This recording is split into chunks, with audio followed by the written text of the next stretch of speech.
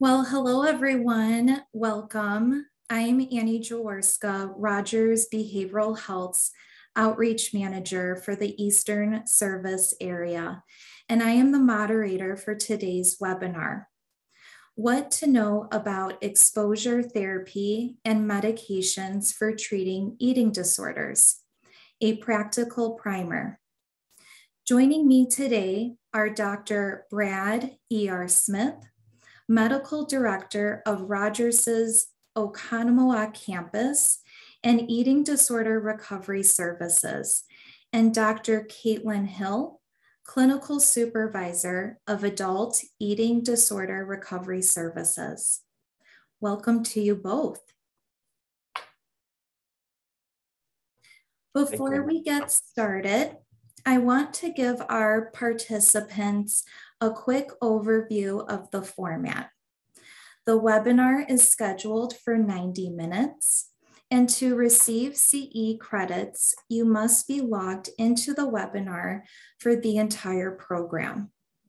A PDF of the PowerPoint slides and list of references will be available immediately after the program via an email with a link to your personal dashboard on ce-go.com. In addition, a recording of the webinar will be published on the resources section of our website within the next day or two for you to rewatch. Our speakers will give a 70 to 75 minute presentation, and following the presentation, I will facilitate a Q&A session. During the presentation, please refrain from using the chat feature as it is a distraction to the presenters and other participants. If you would like to ask our speakers a question during the presentation, please use the Q&A button, not the chat button, to send me a message. At the bottom of your screen, you simply click on the Q&A button on the Zoom taskbar. I will review the questions submitted, then the presenters will address them during the Q&A portion of the webinar. And now I'll turn it over to our presenters.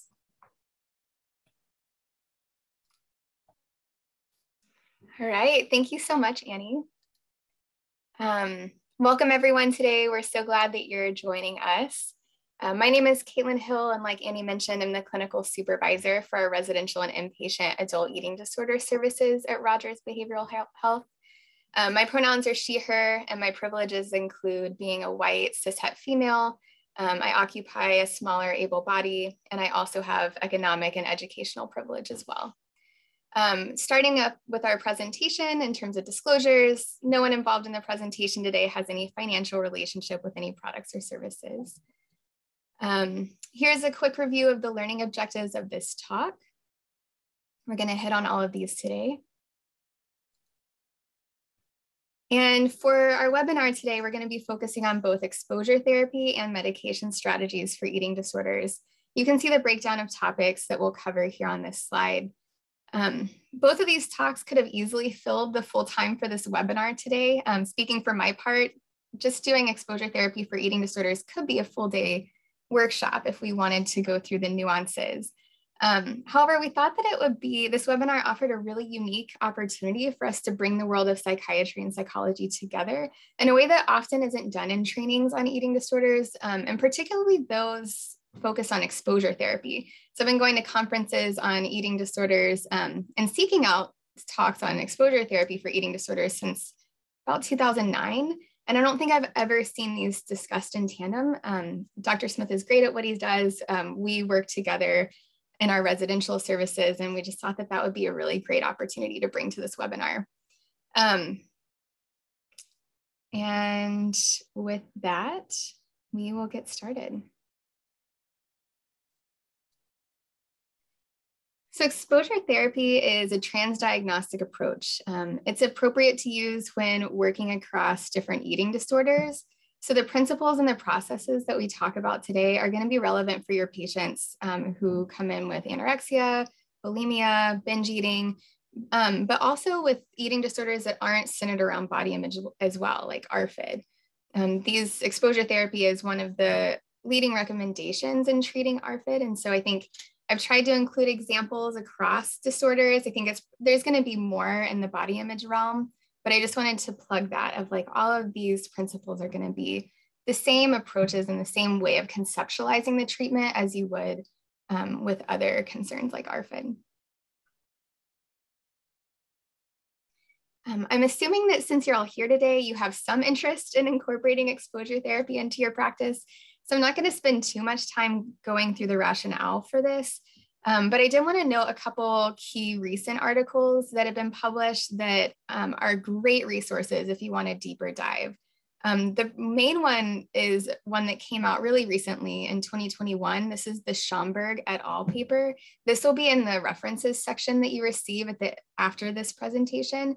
Strongly recommend checking that out. That one focuses on a review of like the theoretical and conceptual rationale for using exposure therapy with eating disorders, and also talking about some of the experts in the field who are starting to actually consider maybe we should have an anxiety-driven model of eating disorders in their etiology. So that is a great resource. There's also a recent article from 2020 by Butler and Heimberg that's also going to be on that references page. And that reviews all of the current research support for exposure therapy for eating disorders. It's a very honest review talking about the current state in the field and the current gaps that we still need to fill in terms of how effective this is, the best ways to utilize exposure therapy, when to utilize it. There's a lot that we still are learning about integrating exposure therapy into practice with eating disorders. And that is a great place to start if you're interested in the current literature. Some of the highlights here in terms of why we consider exposure therapy for eating disorders. One, there's a lot of conceptual overlap between eating disorders and anxiety. We see similar, like the use of safety behaviors is similar. The preoccupation with feared consequences and feared cues is similar. The functional relationship between those two is similar in eating disorders as it is with anxiety. We see both the feared consequences and feared cues and those safety behaviors maintaining anxiety around those. We also see really high rates of comorbidity with anxiety disorders for folks with eating disorders. I believe the research is showing about 60 to 70% of folks with eating disorders have at least one diagnosis of anxiety over the course of their lifetime. There is also research that is supporting the use of exposure therapy. There's research looking at specific exposure exposures, so mirror exposure or collaborative weight, open weighing, binge cue exposures. Those are things that have been looked at in the field. And so we're seeing that those things are proving to be effective. And now we just need to expand that literature base to really understand the when and why to integrate it. Exposures are often included in evidence-based treatments for eating disorders already. So when you look at the protocols for CBT for eating disorders and FBT, in particular with CBT for eating disorders, when you look through some of the components, it may not say exposure, but exposure is included in that. So we talk about breaking food rules. We talk about weighing in an open way. We talk about many things like that, where it's clear that that's an exposure for our patients if we conceptualize it from the standpoint of exposure therapy. One word of caution that I want to mention is there is not current research right now to support the use of exposure therapy as a standalone treatment. So usually the way that we're integrating exposure therapy is like an adjunct to a treatment. We're adding it in and using it within the context of an evidence-based protocol for eating disorders, like cognitive behavior therapy for eating disorders or family-based therapy for eating disorders. We're also usually incorporating values-based interventions and motivational components to help address some of that ambivalence that a lot of our patients feel about their eating disorder and recovery. So just wanted to mention that before we jump in. This is a quick overview of starting exposure therapy. This is going to be the same as what you would do if you were going to be using exposure therapy for anxiety disorders. You're going to want to start with a comprehensive clinical assessment. You really want to hone in on that psychoed and helping a patient understand the rationale for using exposure. This is hugely important for getting buy-in at the start of treatment. So we want to spend a lot of time helping them understand why we're using this, why it's beneficial. We're going to do an in-depth functional assessment. That's what we're going to spend most of the time, or a big bulk of this presentation talking about today, is that functional assessment.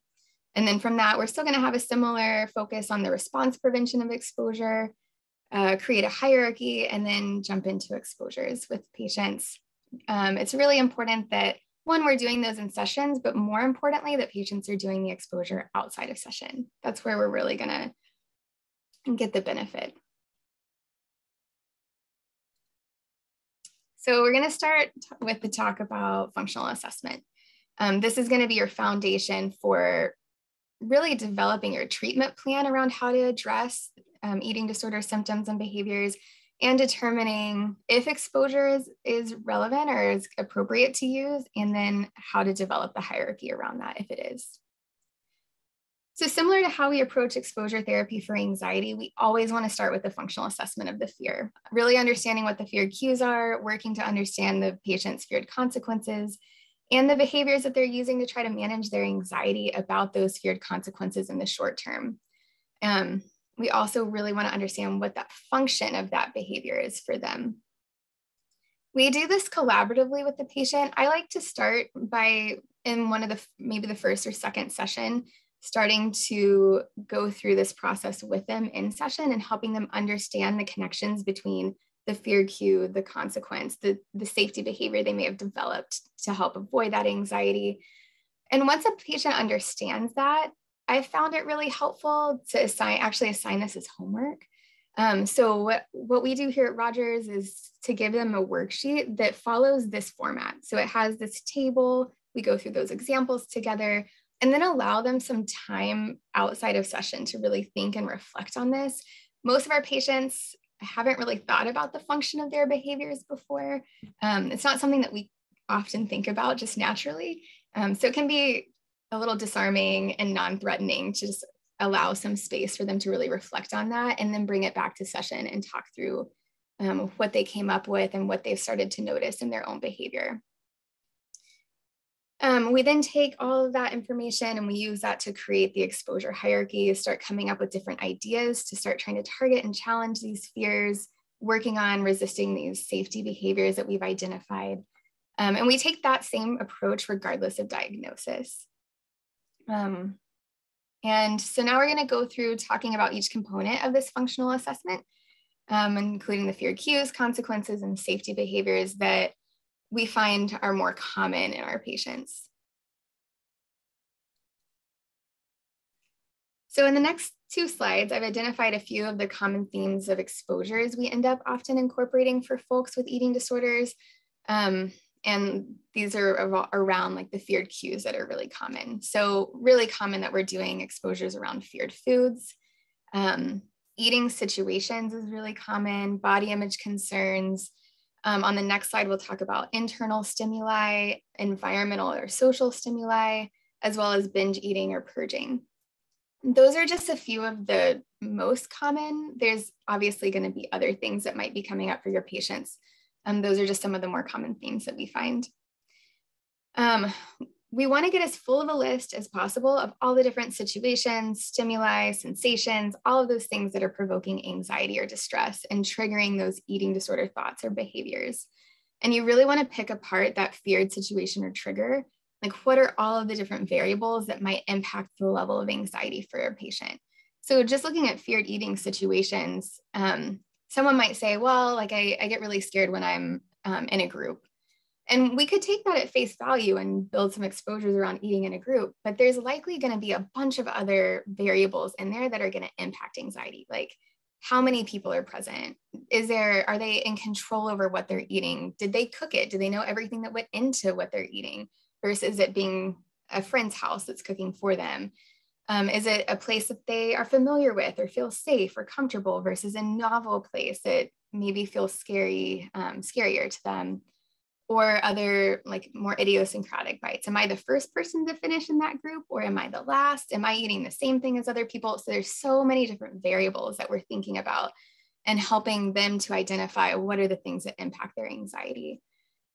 For assessing feared foods, it can be really helpful to use a checklist. There's so many foods out there, so we find it really helpful to have a patient just go through the feared food checklist. That's a handout that you'll receive at the end of this presentation. The checklist that we're sending out is one that we've created internally. There's also feared food checklists that you can find online that are often used. And this just allows the patient to go through and rate their anxiety for like hundreds of different foods and gives you a sense of creating a hierarchy specific just around the foods that are being avoided.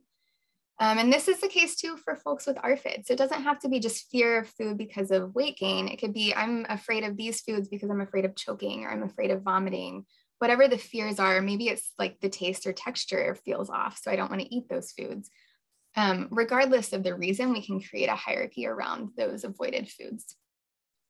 With exposures, as the patient gains more mastery with one exposure theme, so let's say, a patient's been working on eating some pizza and they're getting pretty solid with that. Separate from that, we're also working on some body image concerns and being able to wear like more revealing clothing or like a swimsuit. Eventually, where we want to get to with a patient is being able to combine different feared cues into exposures. So eventually being able to go to the beach, eat a slice of pizza while you're wearing a bikini on a public beach, maybe while the therapist is there not eating pizza, maybe they have a cover up on and they're eating a fruit salad. So in that exposure, we're targeting potentially like five different fear cues there. And ultimately, that's what we're wanting to get to, but usually we're starting with doing the individual exposure separately first, and then start to combine. A few things to highlight on this side, in terms of internal stimuli, physical sensations in the body can be a really big one. So thinking about those feelings of fullness, nausea, we notice that a lot when folks are in that weight restoration phase, getting used to normalized eating again. Also, especially for folks who were working on compensatory behaviors like purging or over exercise, those internal cues are often a trigger for those urges. As our eating disorder related thoughts or preoccupations. So this falls under that worrisome thought bullet there. One natural response of sustained undereating or weight suppression is increased preoccupation with food. And that can be really distressing for our patients and trigger some fears of loss of control or other things that can lead to some of those safety behaviors. Regarding the binge eating or purge cues, in terms of the emotional antecedents to binge eating that I have listed there, those can be any strong emotion. It could be, for a lot of people, it's negative emotional experiences. So really good to explore that further with your patients to see what that is for them. And I'm realizing now I didn't provide a preface. So I'm going to be skipping through some of these slides faster, just to be able to accommodate abbreviating this presentation so that we can provide both the medication side and exposure. So if there's any pieces that you want to talk about more, you can always add that into the chat or add questions about that for the Q&A. Moving on to feared consequences. It's so critical to identify the specific feared consequence that person is experiencing or that person believes is going to happen, and to do that across fear cues, including feared foods. It can be easy to just kind of take those fears at face value and move forward with building the hierarchy, but we really need to understand what's the core underlying fear here in order to help fully address that person's concerns.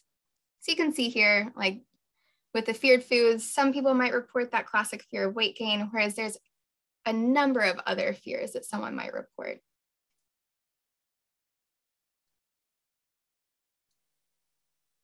All right, so downward arrows, kind of going back to exposure basics here. We want to use the downward arrow to help us identify the underlying core fears. This is more important for some fears than others. If you're finding yourself stuck on how to create an exposure around a fear or a feared consequence, that can sometimes be a sign that we haven't really gotten to the bottom of the fear and really understanding what's underlying it. Not always, but sometimes that's a flag for me. In this diagram, we're going to be focusing on the fear cue of eating this large multi-layer club sandwich. That's going to be our example for this. And so we have this as the fear cue, and then we have 3 different patients, and I'm going to show a downward arrow for the feared consequence of eating that sandwich for each of these patients. And I'm going to use this example to illustrate 3 different things. And we'll start with the first one. So the first one is that different patients can have very different feared consequences to the same fear cue, similar to other anxiety disorders.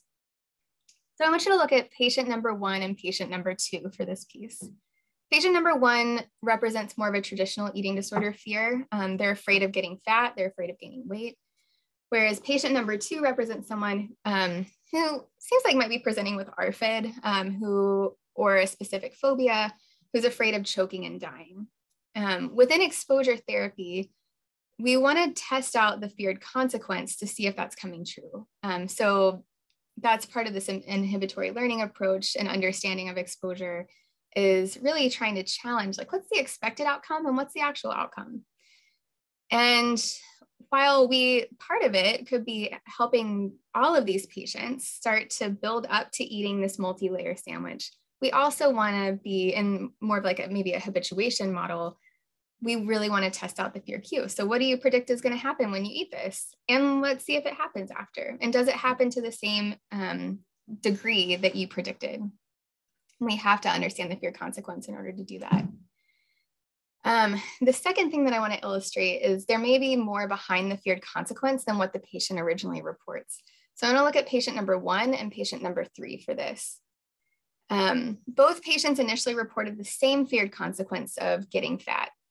This is one of the more common things that you'll hear patients say.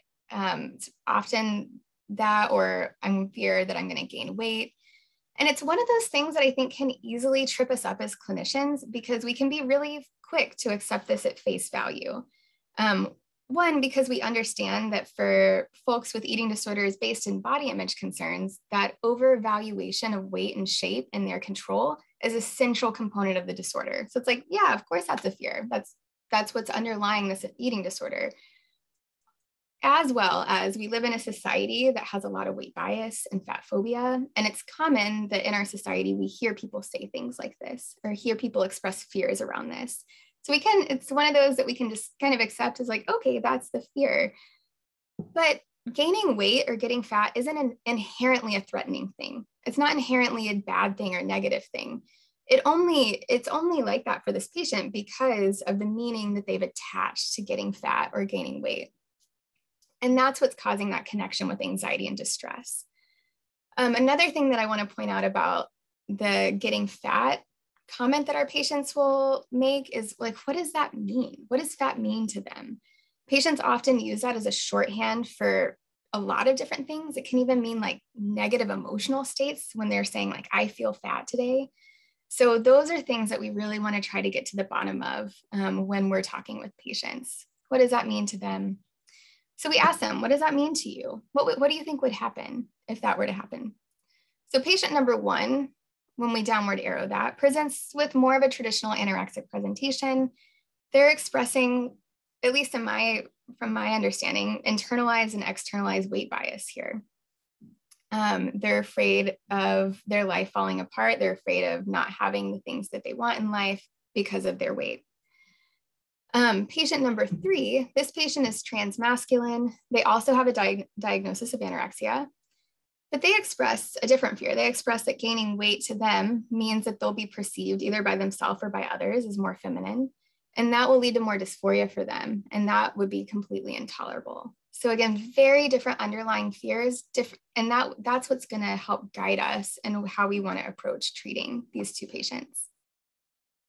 The third thing that I want to illustrate here is that not every fear or behavior is best addressed via exposure. It's great for some things. It's great when we're targeting fear, like true feared consequences, when it's targeting avoided behaviors.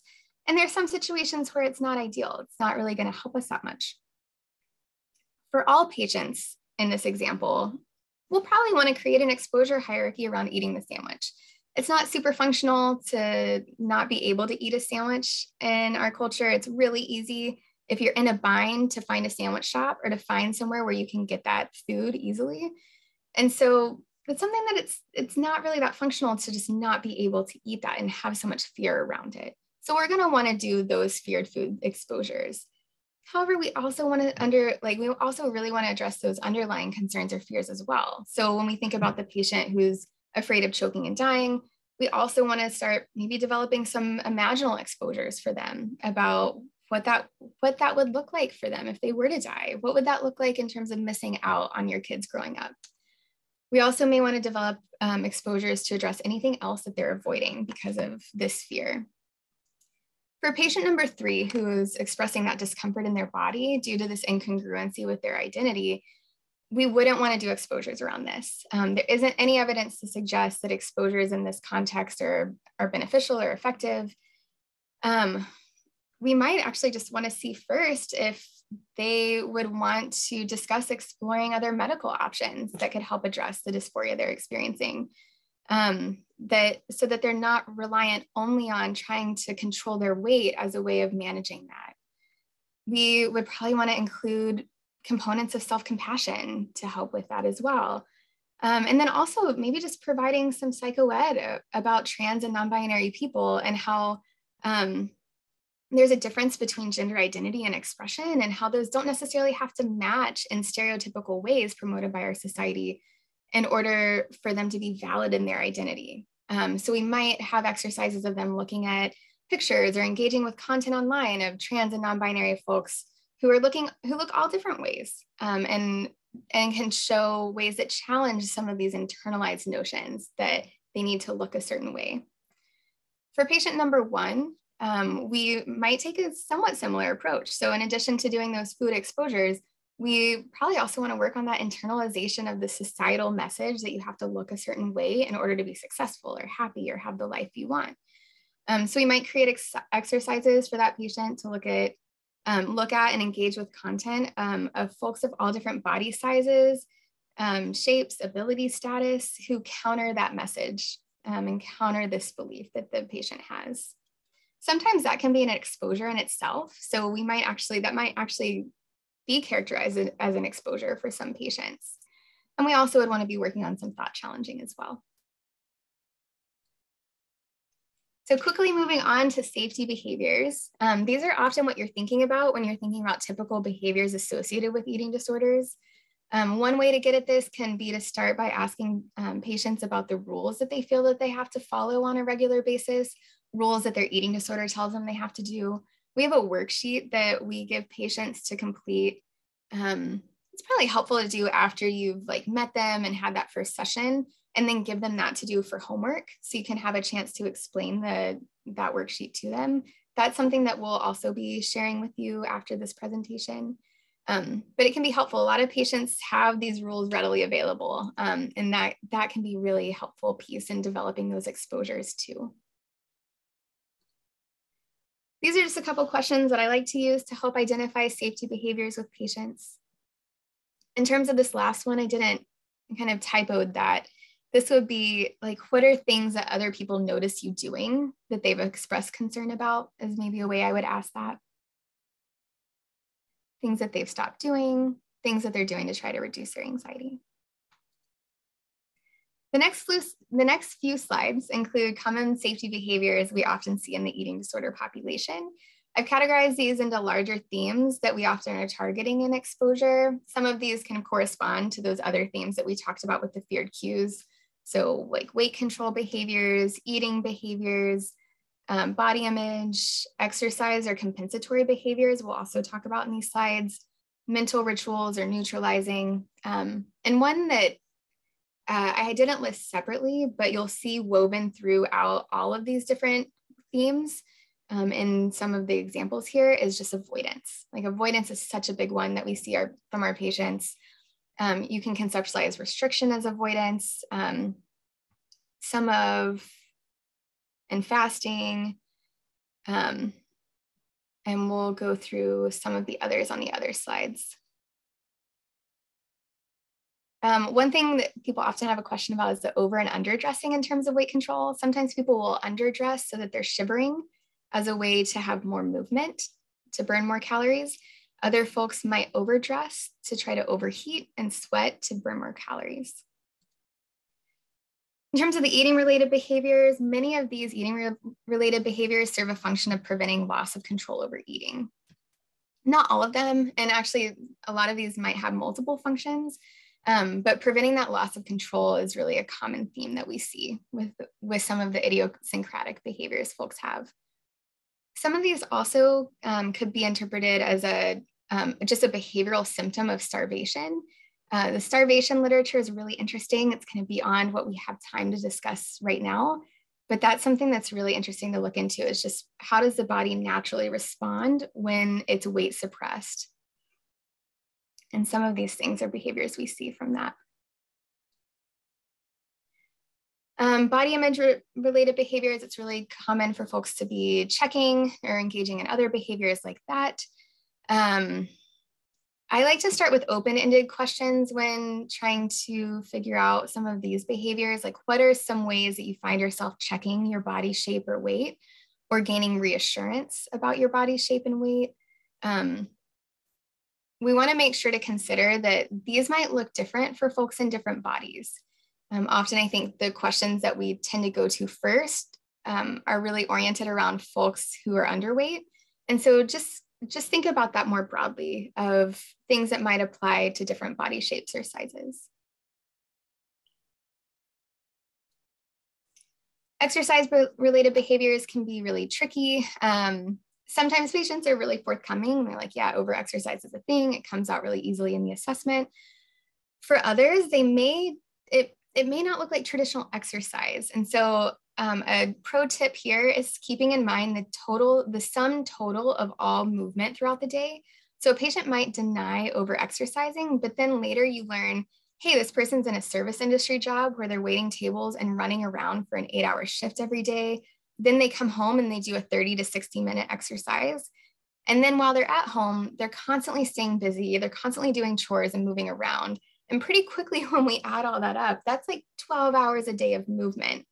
And so some of that can be helpful to really dig into deeper with patients to identify, like, are there any things that maybe they're not conceptualizing as exercise or over-exercise that really are going to prevent them from being able to maintain a stable weight? It might be interfering with weight restoration when you're working on that with them. Just a couple things to look out for. And also neutralizing thoughts or mental rituals. We see that in eating disorders as well as anxiety. So just to be on the lookout for that. I've often had patients say, like, well, I'll never eat this after treatment, so it's not that hard for me to eat it here. Or having thoughts in their head of like, well, I'm just going to lose weight when I leave treatment anyways. Some of those things just helpful to have in the back of your mind to check in with patients if that's happening for them. All right, functional assessment, really want to identify the function. Asking questions like, what would happen if you didn't do XYZ? I think that's really the primary one that I tend to lean towards. How is that serving you? What does that do for you by engaging in that safety behavior? And just being aware that some of those behaviors might serve a couple different purposes for patients. And we'll skip through this. So eating disorder exposures. We're going to create that hierarchy. You can step up the hierarchy if you want to, step by step. The field is moving more towards an inhibitory learning approach with exposure therapy, where we might allow some space for jumping around the exposure hierarchy. The only caveat to that is we want to make sure that patients are able to manage resisting the safety behaviors. And so that's usually how I determine if a patient's really ready to jump up to that 6 or that 7, is are they really able to resist that urge to engage in the safety behavior? And if not, then it's probably better to start lower on the hierarchy. So this is just a quick review of the basics of inhibitory learning. I'm going to skip through that for the sake of time. But just a quick reminder on that piece.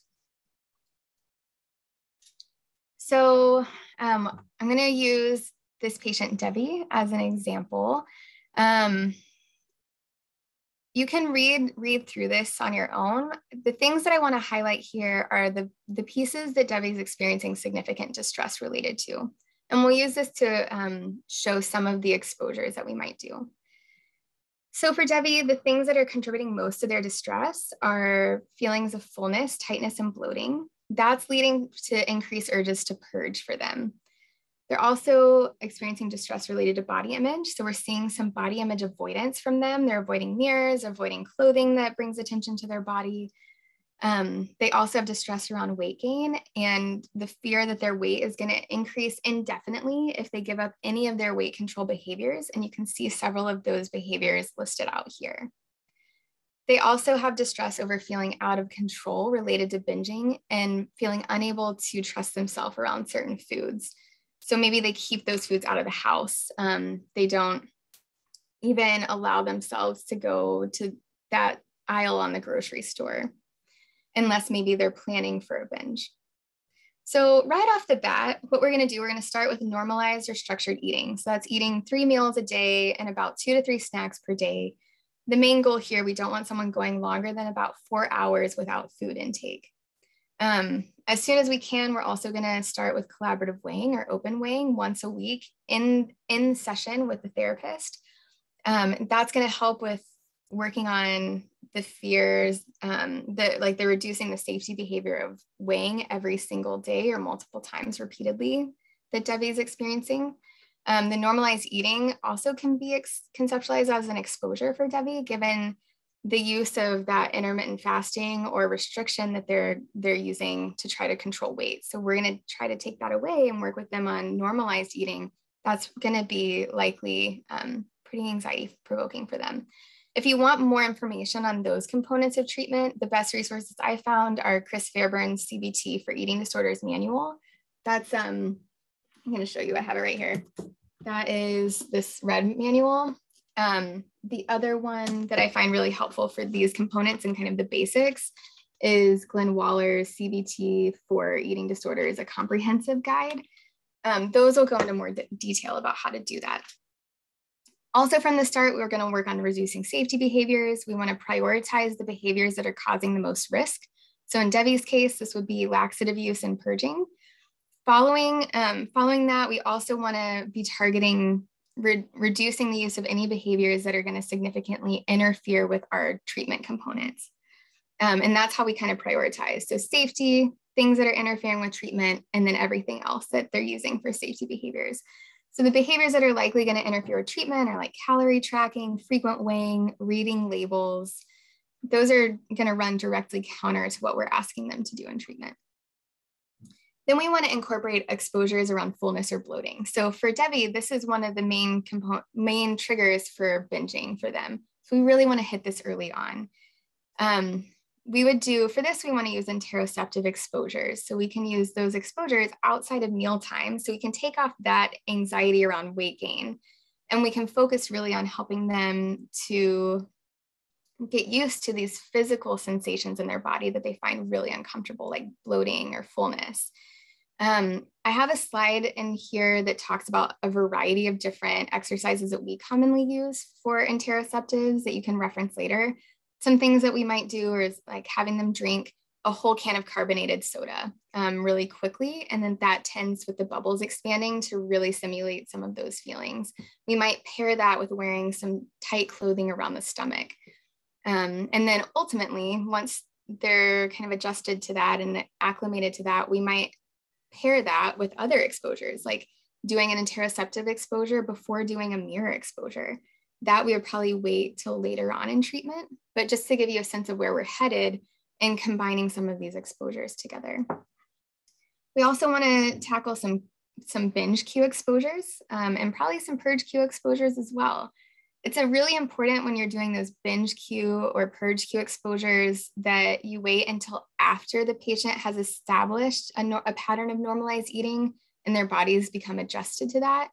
And that's because when someone's restricting, there's biological mechanisms that are going to increase the binge urges. So if we can get that normalized eating pattern going for them, we can usually naturally decrease some of the intensity of those urges. So we're not fighting biology, we're just working with what's left. So we'll usually start those a little bit later. Then we want to incorporate body image exposures as well. So this is where mirror exposure comes in. There's a lot of really great resources out there on mirror exposure that I would be happy to share with you later if you would like. We're not going to get into all of the details of mirror exposure here because there are pretty readily available resources out there that can explain how to go through that. For some patients, mirror exposure is really, really scary. It's like a 10 out of 10 for them in terms of the fear hierarchy. So in order to help them get to that point, we might start with other body image exposures first. So maybe having them sit in positions that they perceive as unflattering or that bring more attention to their body. We might have them work on wearing tight-fitting clothing without looking at themselves. So just feeling the sensation of tightness on their body. Things like that we might start off with, and then we can move to mirror exposure next. All right. So these next slides just go into a little bit more detail about some of these things. I'll leave these here for you as just a reference for later. Let me see. The last thing that we're going to talk about are some common pitfalls in exposure therapy for eating disorders. These are relatively common mistakes that all of us have made at some point in time. I think they're just things to be aware of as you're starting to incorporate exposure therapy for eating disorders into your practice. I'm going to focus on a couple of these in particular. So mistaking forced contact with exposure is a really big one. So all of our patients, if we're starting them on normalized eating plan, they're going to be eating up to 6 times a day. And probably most of those times are going to be pretty anxiety provoking. It might just, even if they're eating a safe food, just the act of eating might be really anxiety provoking for them. And so it can be easy, I think, for us to just be like, oh, well, they're doing exposure 6 times a day. We're doing exposure therapy. And what we know from the literature is that having forced contact with a feared stimuli is different in terms of the effectiveness of that than doing an intentional exposure where you're intentionally facing that fear and testing out a feared consequence. And that's what we really are looking for with exposure. Sometimes with like forced contact, people end up just kind of like white knuckling it and just kind of getting through it, maybe using some safety behaviors to help them get through it. That's not going to get us the same results in treatment. So we really want that intentional fear, facing of the fear.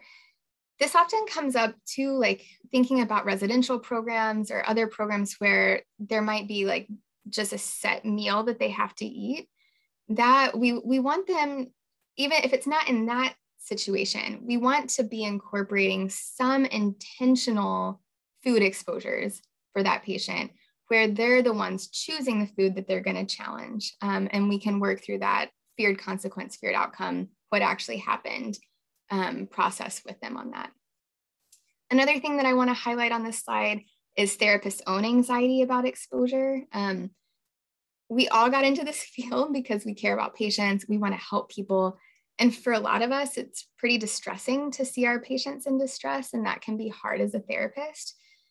And so I think it can sometimes lead us to take a more cautious approach, which then makes exposure less effective for our patients. So we might not implement that overcorrection model because we notice our patients' distress and we don't really want to push them too hard.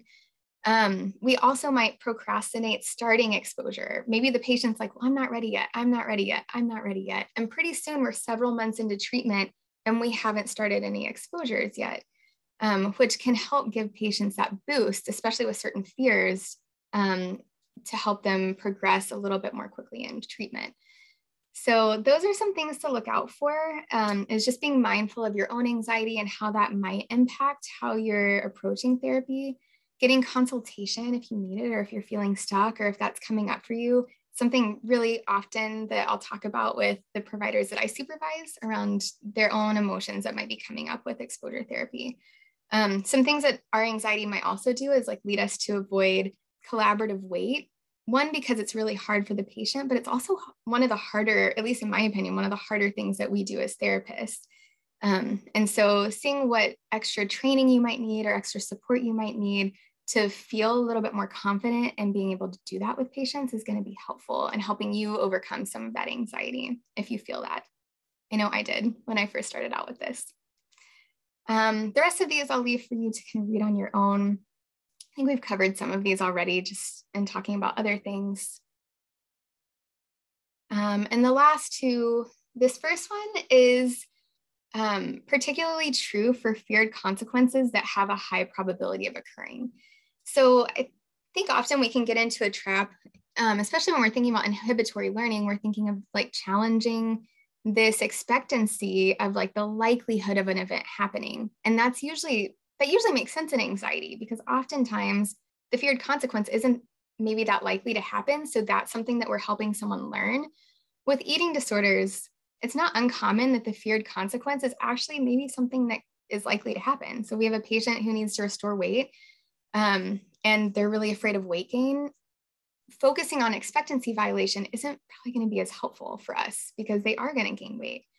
And so we want to shift our focus to maybe increase tolerance of distress around that. So maybe challenging their expectation that like under no circumstances could I tolerate this weight gain. That's something that we can challenge in these exposures. Also, we can learn more about the fear. So instead of just leaving it at, I fear gaining weight, is there anything else about that? Is it, I fear that I'm going to gain weight at such a rapid pace that it's going to be unreal. I'm not going to be able to handle that. We can target that expectancy of rate of increase of weight. We could also, some patients say like, my weight's going to increase indefinitely and it's never going to stop. That's something that we can challenge within that. So just being mindful of some of those pieces that are different with eating disorders and with some of our more common approaches to anxiety. And the last thing that I want to mention is just try to think about exposures that you're assigning from a justice-informed lens. This is kind of a new discussion in the field. It's a really important one that we're having.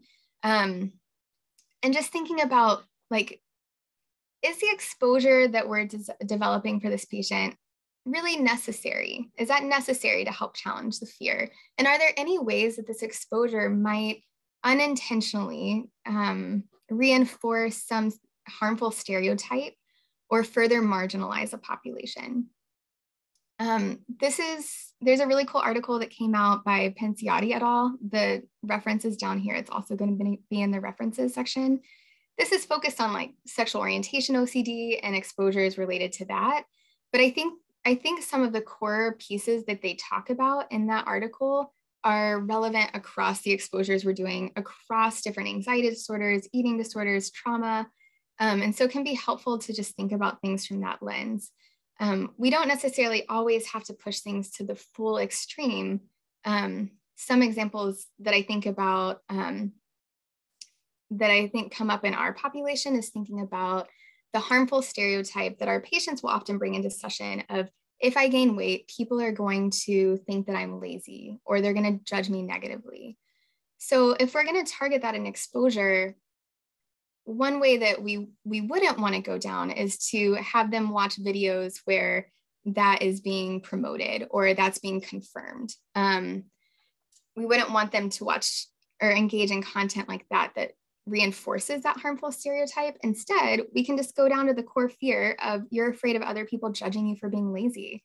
Let's do some exposures around that. Let's have you sit around on the unit while other people are working on their work and not do anything, or sit there and do something that you feel is really unproductive. And so there's ways that we can target that don't even touch or reinforce any of those things that they're bringing into our sessions.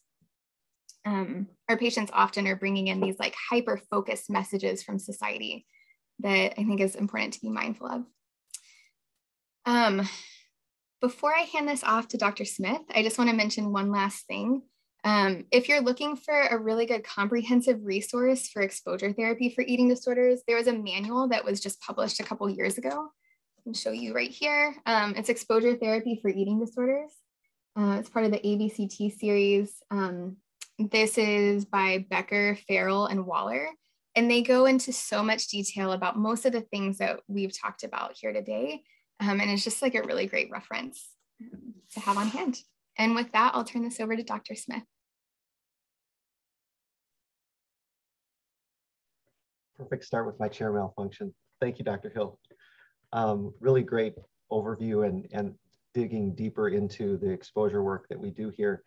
And as we get started, again, I'm Brad Smith, and my preferred pronouns are he, him, his.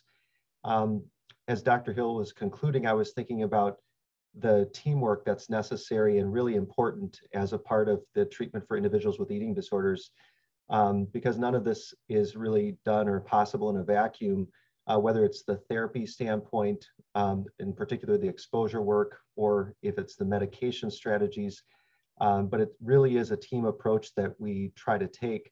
And my section now will be talking about the teamwork as it relates to the psychiatric interventions that we use and medication strategies, and in particular in the context of exposure therapy. But first, to understand how that works in the world of exposure therapy, we need to just know some of the medications that are used for individuals with eating disorders. So I'll cover that briefly. And you'll see here first that it's a short list of medications that actually have FDA approval for the symptoms and behaviors of eating disorders, or eating disorder diagnoses in particular. So we just have fluoxetine for bulimia nervosa, and we have lisdexamfetamine or Vyvanse for binge eating disorder. So what that tells us is that we only have a few choices if we're going to be very pure about sticking to FDA-approved medications for that specific diagnosis. And I'm sure you've all seen that many individuals with eating disorders are prescribed a whole array of medications. So clearly, our psychiatry field is going off-label with a lot of medications to treat the underlying symptoms and behaviors of the eating disorder. And as we'll share or get into, a lot of that is guided by their other co-occurring issues, their other co-occurring diagnoses. But let's start first with the next slide. We'll look a little bit diagnosis by diagnosis in the eating disorder realm of what the medications are that we have available to consider at least. And again, for anorexia nervosa, there are none that are FDA approved.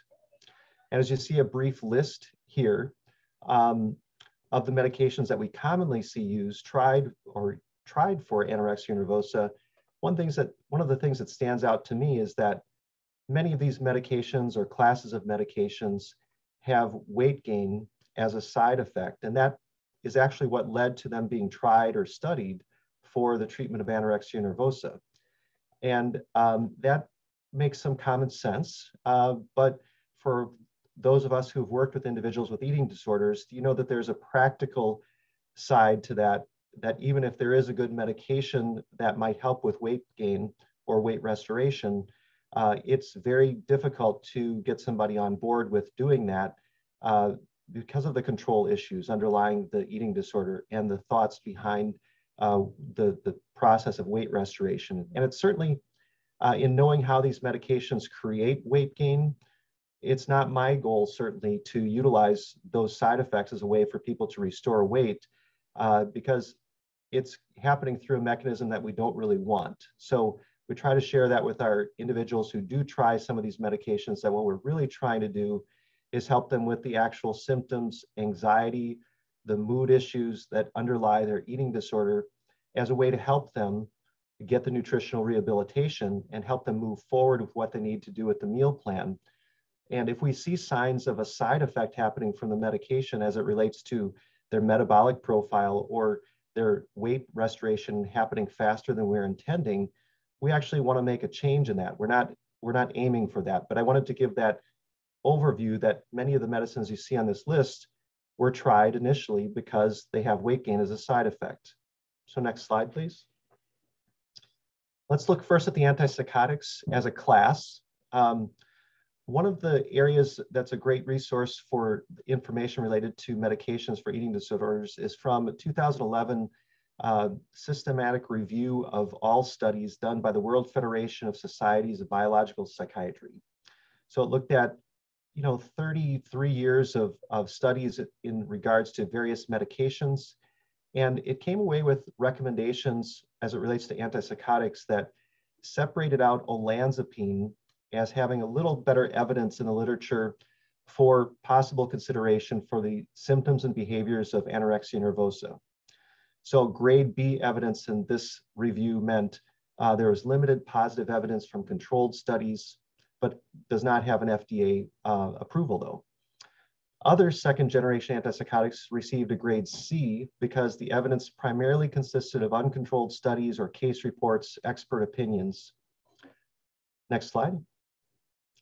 Now, since olanzapine was identified as having a better grade from this review, and because we commonly see olanzapine being tried for individuals with anorexia nervosa, it makes sense to look a little bit deeper into the olanzapine studies.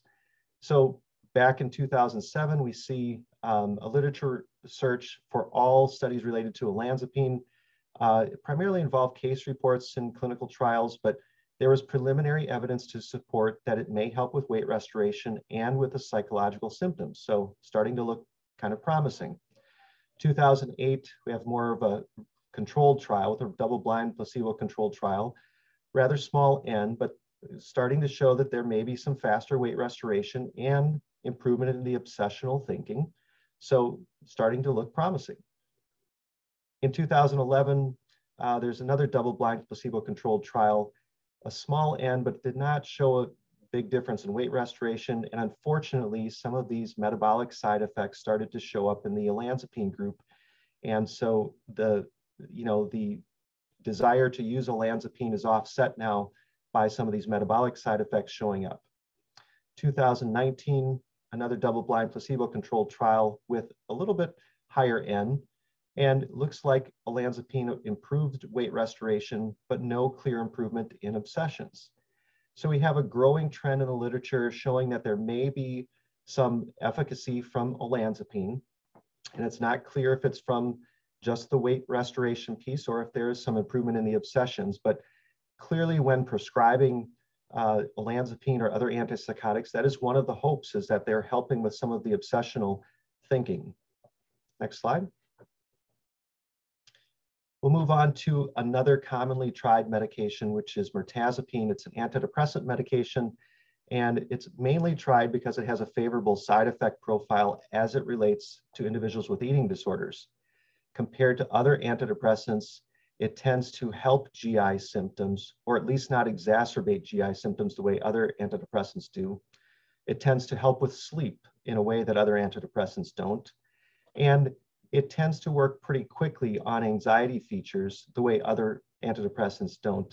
So there's good reason why it's tried often for individuals with anorexia nervosa, but there are no clear randomized controlled trials supporting it. There are case reports, retrospective studies, widely attempted because of this favorable profile. Next slide.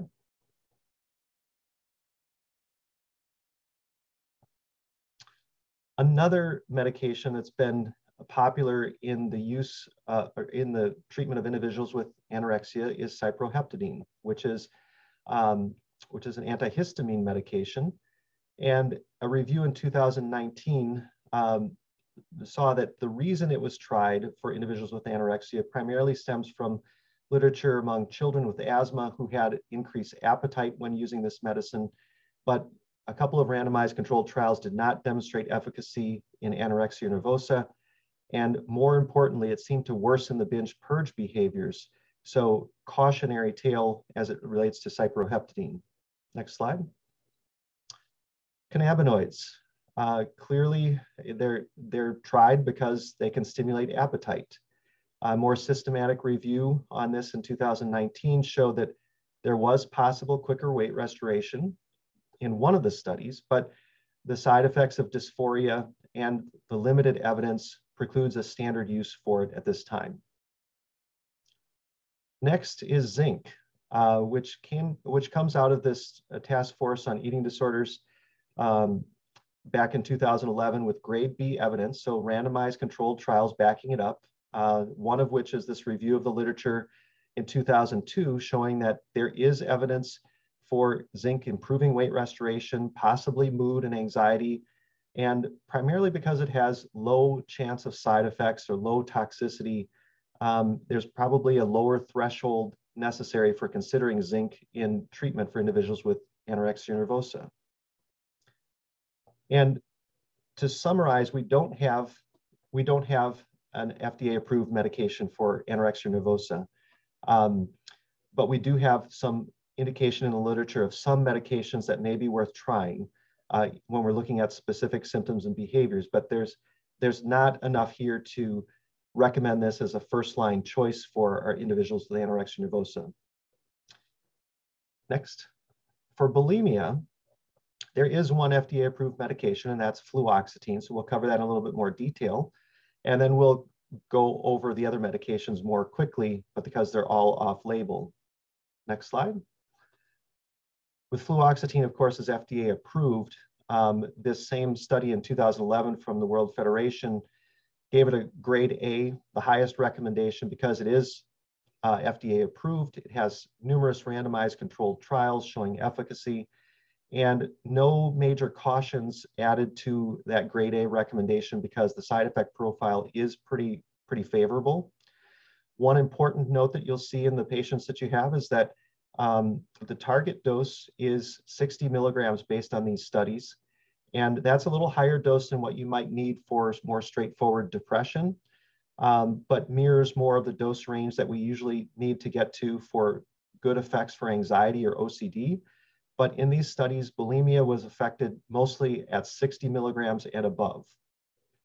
Next slide. Tricyclic antidepressants are the category of medications that predominated the field before the advent of SSRIs. So there's a long history of trying various tricyclics to see if they would work for bulimia. And there are a number of randomized controlled trials supporting them. And in fact, this World Federation gave it a grade A recommendation, but with caution. The caution meaning that there are significant side effect issues that need to be considered. So what we know about tricyclic antidepressants over the many years that they've been around is that they have a side effect profile that's pretty challenging, even for people without eating disorders. But then the side effect profile is more challenging and unfortunately more dangerous for individuals with bulimia. And this relates to some of the possible side effects of QT prolongation, so interference with some of the electrical conductivity of the heart block, arrhythmias, and then GI side effects with constipation, and then effects on orthostasis or blood pressure changes and pulse changes, leading to this being a very difficult medication to use in individuals who have bulimia. Next slide. Since fluoxetine does have an FDA approval for bulimia, we expect that most other SSRIs and maybe most other antidepressants could have some efficacy also.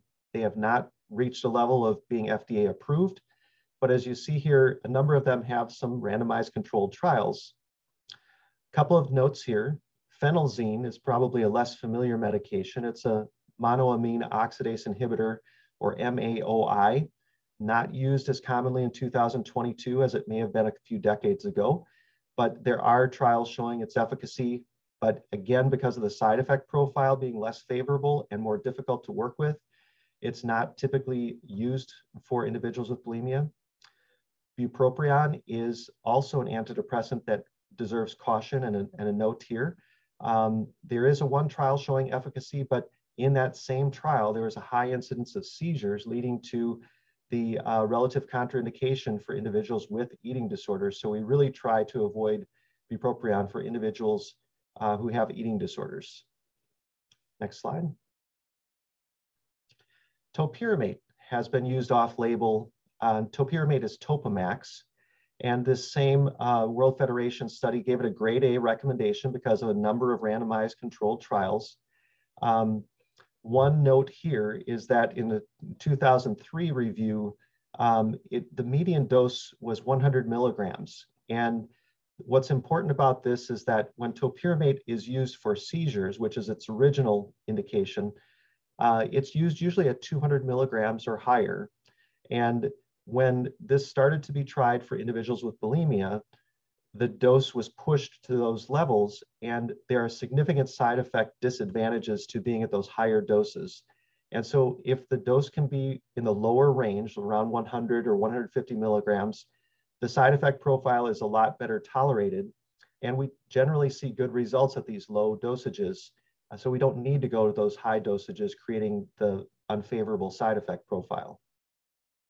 Next, naltrexone.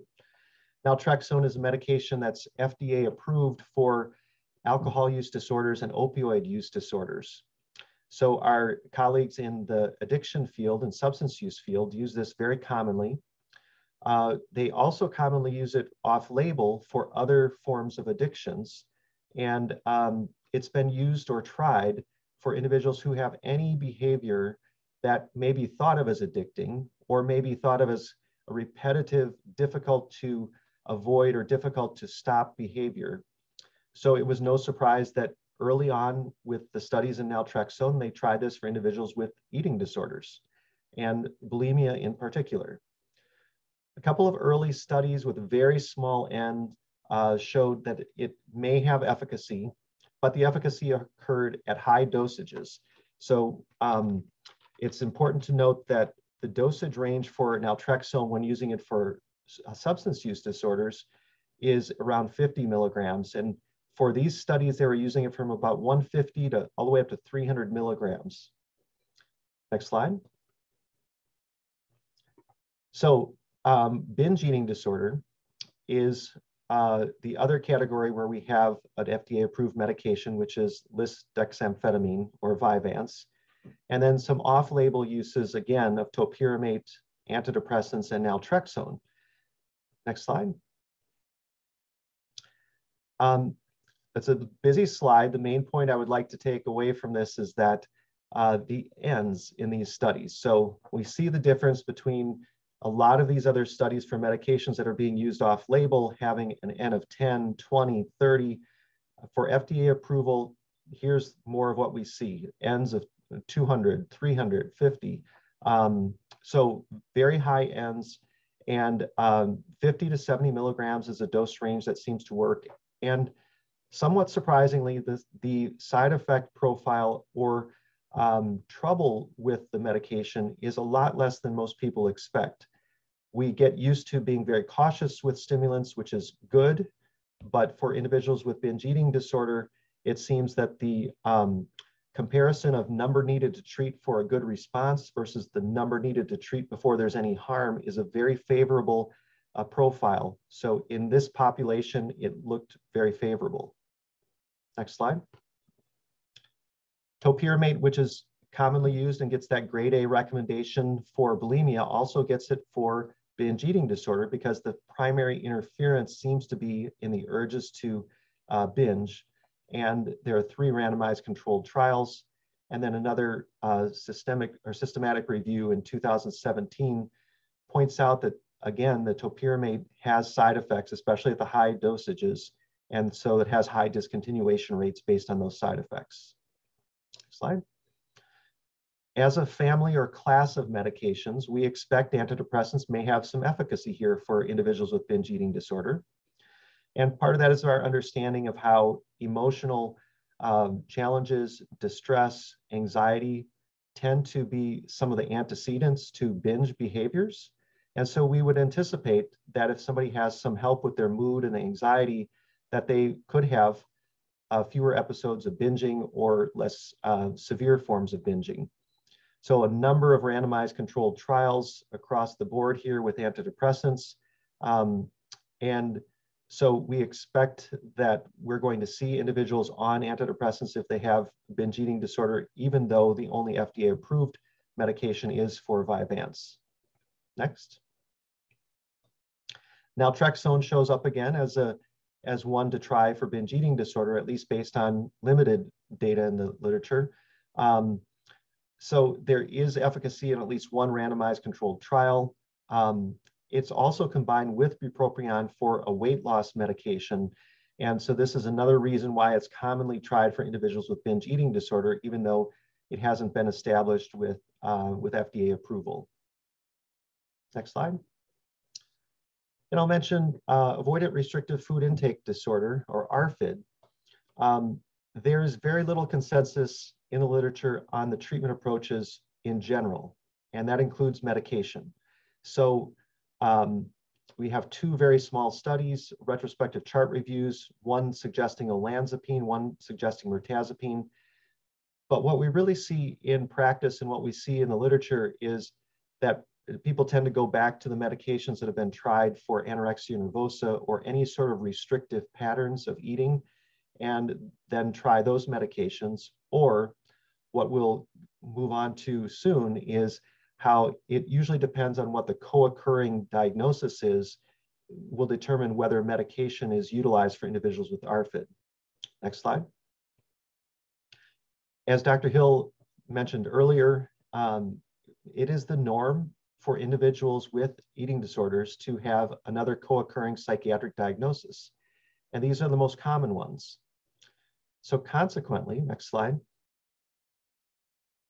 we are going to see individuals coming into our practice with the whole array of medications that are used in psychiatry, but in particular, we expect that individuals are commonly on SSRIs, SNRIs, other antidepressants, and to some extent antipsychotics, but just indicating that we have FDA approval for these other co-occurring diagnoses. So in the way that psychiatrists tend to approach the treatment of individuals with eating disorders is that there are only a couple of medications that have FDA approval.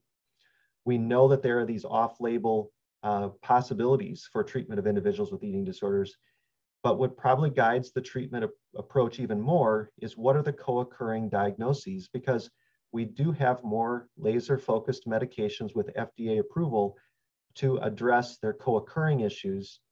And in turn, we anticipate that may help their eating disorder symptoms and behaviors, or at the very least, that may be the safest or best balance of risk and benefit to start with addressing the co-occurring issues, since almost all of those medications have at least some limited information in the literature of trying them in certain diagnoses.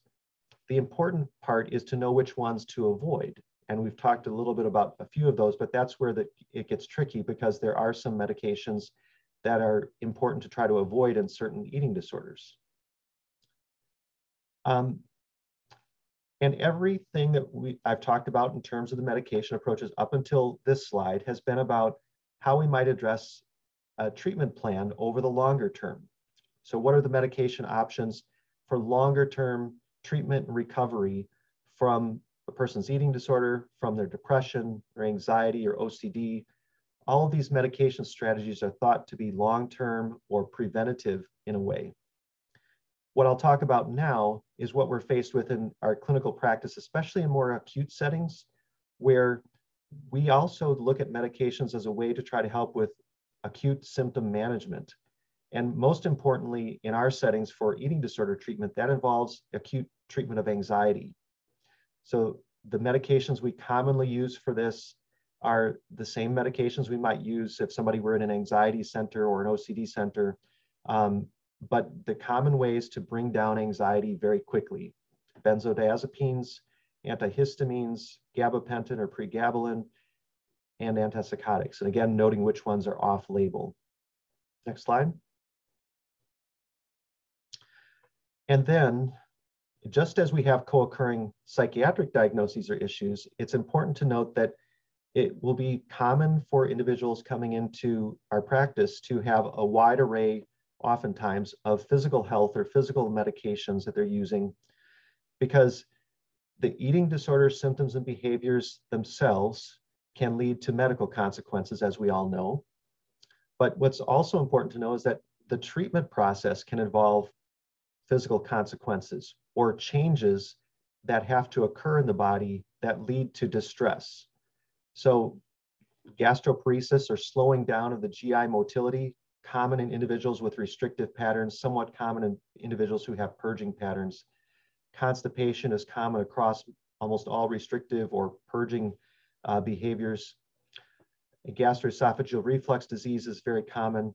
And then other GI problems such as nausea or fullness, So a wide array of medications that you'll see people on to try to address those co-occurring medical issues. And then some of them even occurring because of the treatment that we're providing. So as we get people into more of a nutritional stabilization, they may have more trouble with their constipation, or they may have more fullness and nausea. They may develop edema because they're making the positive changes of stopping their purging behaviors. So we will be addressing those in the treatment setting, trying to make sure that not only through psychiatric medications, but also through our physical health medications, that we're making it manageable for people to do the things that they need to do. First of all, in the nutritional stability, to be able to eat, to be able to drink fluids, and then also to be able to do the cognitive behavior therapy work and the exposure work. We need them to be able to make progress and for it to be manageable. And sometimes these medications, both psychiatric and medical medications, can help us get to a point where it's manageable. Next slide. And that's where we'll spend the rest of the time briefly talking about how to use these medications in exposure therapy, the good and the bad. We'll start with what's proposed to be some of the ways it can assist. Now, D-cycloserine is a medication most commonly used for the treatment of tuberculosis, which is not a very common need, at least in our country. But it has a property of having a receptor modulation at the NMDA receptor. And this allows it to augment glutamatergic function and increases the efficiency of extinction. And so you see this commonly in the exposure literature. We don't see it commonly in clinical practice, but I wanted to mention it here because it is commonly in the literature. But the take home on this is that in studies, it seems to be able to increase the speed and efficiency of improvement, but the effects seem to decrease over time. Next slide. And we'll go to the next slide. So the ways that antidepressants may help exposure work. You see the graph here on the rise and fall of anxiety that we expect when people are exposed to anxiety-producing situations.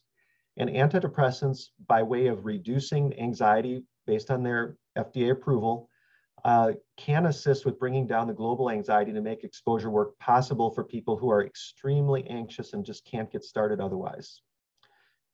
There are also people who end up with significant improvement of their depression, who then can start the exposure work. And maybe their depression was interfering through the learning process. Maybe it was interfering with even having the motivation or energy to do it.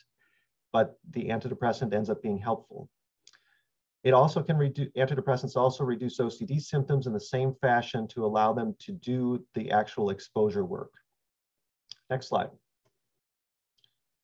Now, what's a little more controversial is the anxiety-reducing medications for reducing anxiety in the moment. Not like antidepressants where you're just bringing down global anxiety over time, but this is reducing the anxiety in the next half hour to maybe a couple hours after that, where we're looking at benzodiazepines, gabapentin, antihistamines, or antipsychotics as the most common ways of doing that. And what you see from the highlighted graph part here is that delivering a medication may bring down that anxiety curve to where it's manageable for someone. And this we might use if we haven't been able to find a way to get an exposure to be broken down to a way that it could be manageable, or if it's something we really need the person to do and the only way we've been able to get them to try it is with a medication as a first step. Next slide. Now, there is caution with this because we can create a problem with using medications with the exposure work also. Next slide.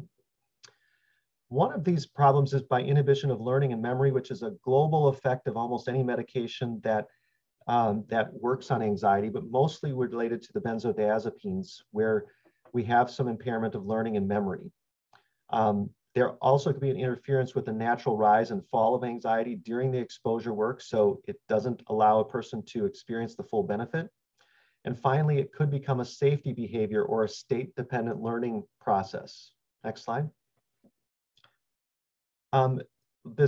The red line in this graph shows that if we reduce the anxiety acutely, like after somebody has been exposed to something, we're not allowing them to have that natural, slow progression of the anxiety improving over time for them to get the habituation. And we also might, if we deliver it even earlier, we might not even allow the rise to happen in the anxiety, so that all the person learns during the exposure is that, boy, that Xanax worked really well. Because if we give them some sort of anxiety reducing medication and then they don't experience any rise or fall of the anxiety, all that they've taken away from that, either consciously or even subconsciously, is that the medication that we paired with it is what did the trick. Next. And so this medication as a safety behavior is a legitimate concern in how we use medications in exposure work. And the anxiety reducing medications, most importantly, because they can be seen as a safety behavior, they get paired with it in a close proximity. So it's natural for it to become a safety behavior if we don't work to remove that medication once the person gets some traction going with their exposure work. Antidepressants are not as likely to become a safety behavior because they're not paired in any sort of proximity to the actual exposure. They're just a background medication that someone is taking for long-term effect. Next slide. There are a couple of studies here I just mentioned regarding benzodiazepines, with the take-home message that it's important to have a lot of caution with using acute reduction of anxiety in the midst of exposure work. And that said, the literature seems to support that if people are having extreme difficulty getting started because of high levels of anxiety, panic attack at every type of exposure that we can come up with, it may be helpful, at least in the initial stages, to try this. But this is in a good teamwork situation where we're working together, and I'm working with Dr. Hill and the rest of our expert team about with individuals who are experts themselves at delivering exposure therapy. And if we haven't been able to come up with a way to break down their exposure therapy to allow it to be manageable, this may be one of the steps that helps us get started. Next slide. And one more.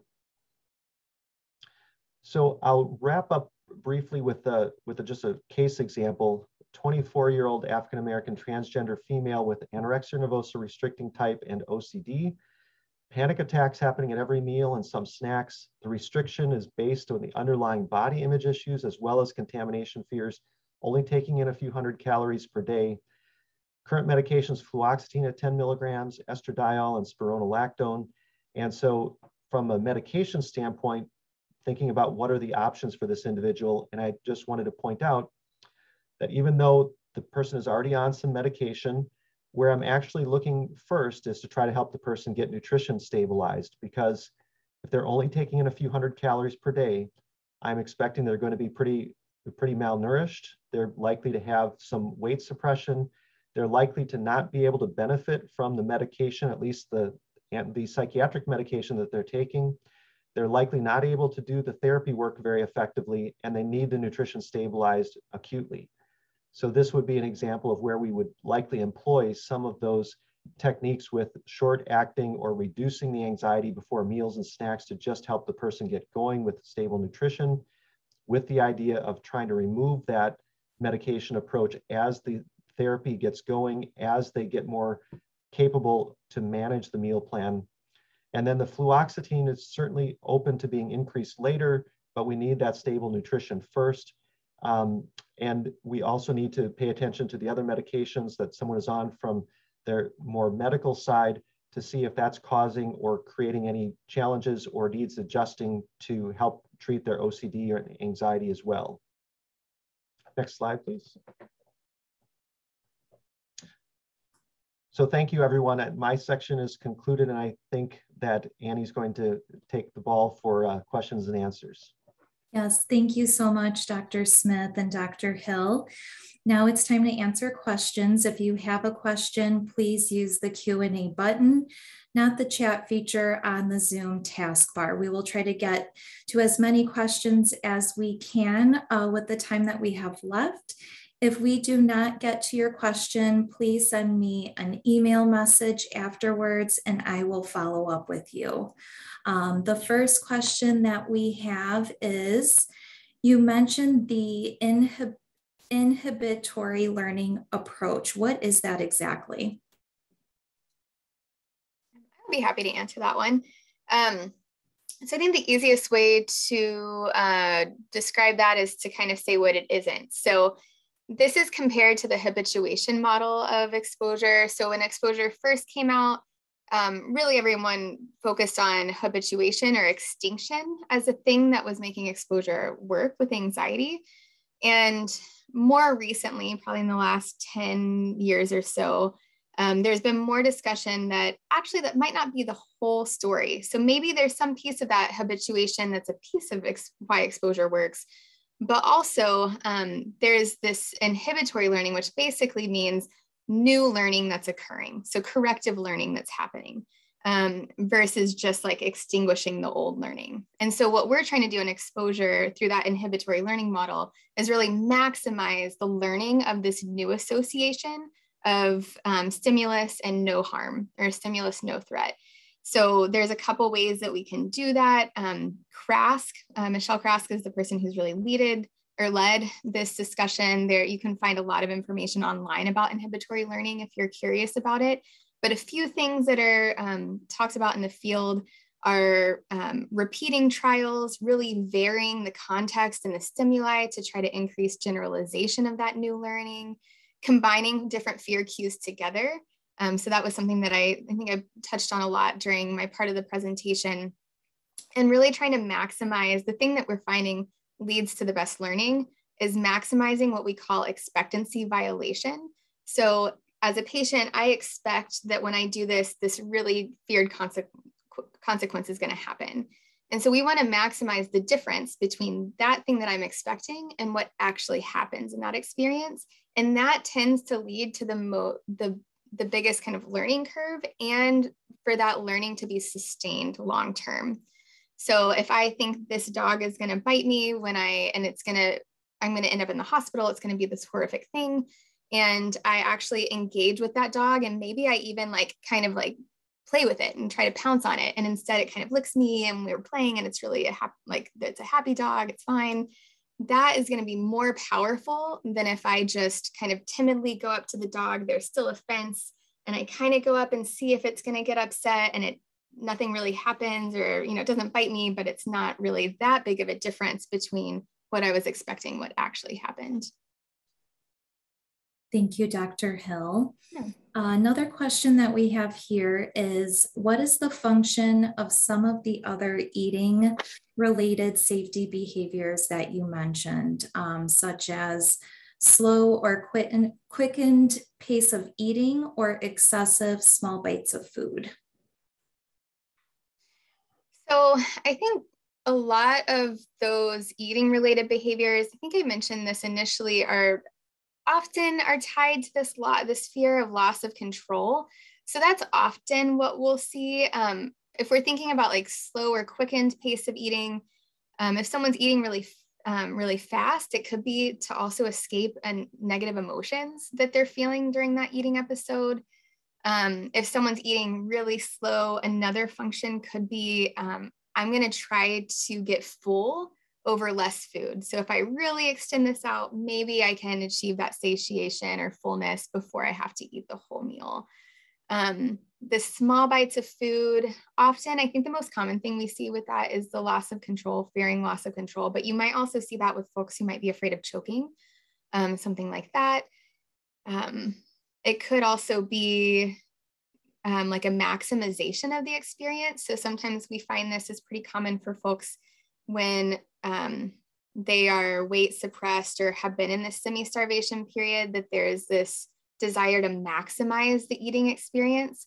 So if I take really small bites of food and I eat this really slowly, maybe I can make this last as long as possible and enjoy this as long as possible with the fewest amount of calories that I can consume. So those two that you mentioned, those would be the things I think are most common. I might just add too that we also have a number of individuals with the overlap of OCD, where the OCD ends up, involving their eating process, and so there may be elaborate rituals taking place at the mealtime, either in preparation of the food or in the eating of the food, that ends up being a factor of their OCD, maybe even more so than some of their more traditional anorexia nervosa or body image related fears that someone might be having. That's a great point. Thank you both so much. We have so many great questions that are coming through, but unfortunately, that is all the time that we have for questions. So if we didn't get to your question, please feel free to send me an email to webinars@rogersbh.org. And many thanks to our presenters, Dr. Hill and Dr. Smith, for taking the time away from your clinical practice to share your valuable insights with us. Helping a patient on the road to recovery means collaboration among everyone involved in their treatment. With locations across the country, our treatment teams are ready to partner with you. Rogers's outreach representatives are also available, and they're happy to answer any questions that you may have regarding our treatment services, as well as to learn more about your practice. Before we conclude, I'd like to ask our presenters to share a few take-home messages with our participants.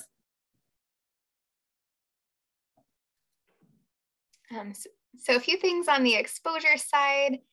This can be a really helpful adjunct to treatment. I've seen it be hugely beneficial in my practice.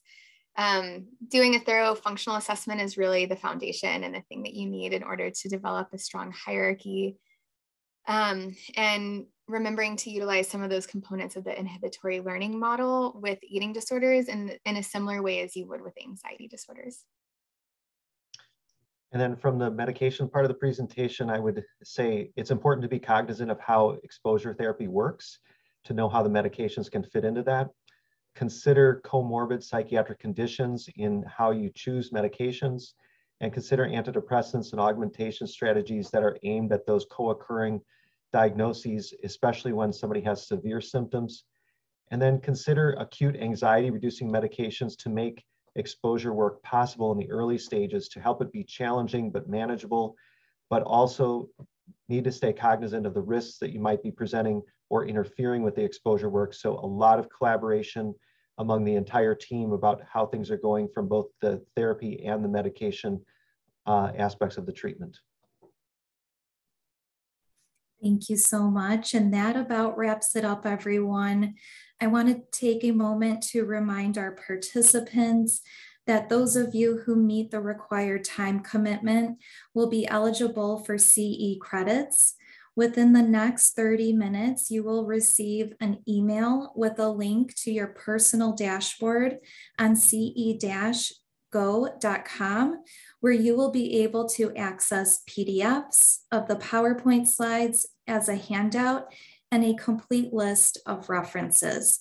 Those of you who met the time requirement to qualify for CE credits will need to complete the evaluation to download your CE certificate for the event.